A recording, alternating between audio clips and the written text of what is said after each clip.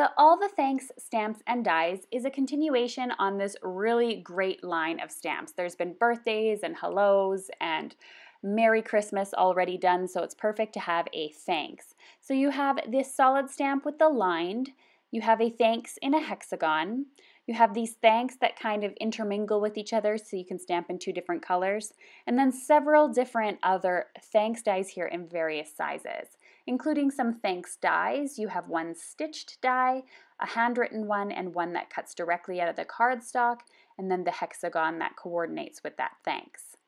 So you can go ahead and stamp all of your thanks here in different shades for a quick and easy card, and you can pick your own color palette for endless possibilities. If you feel that you need something to pop out a little more, you can pop in with the outline of the thanks and give that a try as well. So that makes for some really fun sentiments and quick and easy cards. Now let's take a look at some of the other stamps here. So you can see I was able to stamp TAK, and of course it's going to say thanks when it's all finished. And so I'm going to line up the other ones here and stamp in a different color. This allows me to just get more variety with my sentiments.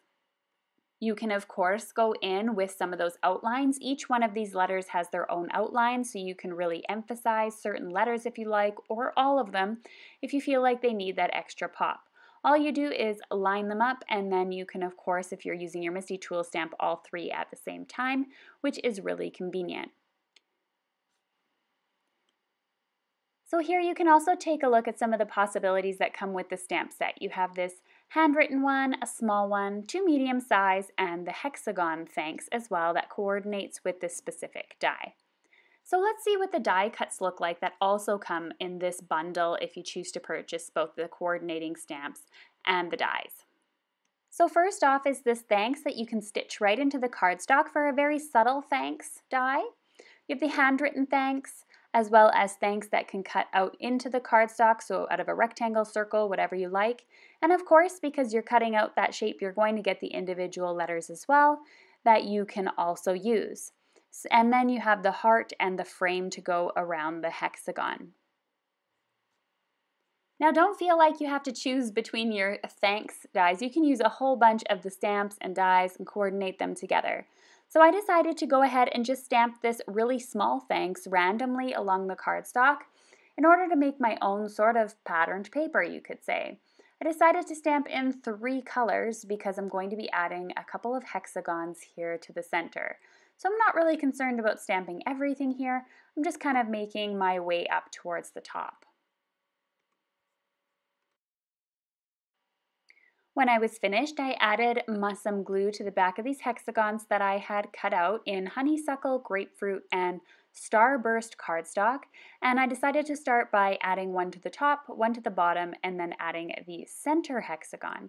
I think this is a really fun way to play with geometric shapes and to use those stamps that, you know, might seem really small but are really impactful when added to a card. Adding, of course, a pop of black will just make the rest of the colors just really pop. So I added that to the center of the card here, and I think it looks absolutely fabulous when it's finished.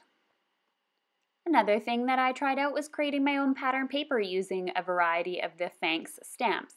So I started with the largest ones and outlined them in some dark ink, added in some of these smaller thanks using some starburst cardstock, or stardust cardstock, sorry, and then I went ahead and added a couple of little ones in there as well. I was just having a party of thanks here on this cardstock, and then I decided to go ahead and add in a focal point on this card. I started with some honeysuckle but decided that it was going to get lost there and it didn't quite coordinate too well, and then I settled on some mushroom ink. Examples backed by some stardust cardstock, and I think both of them look really great when they're finished.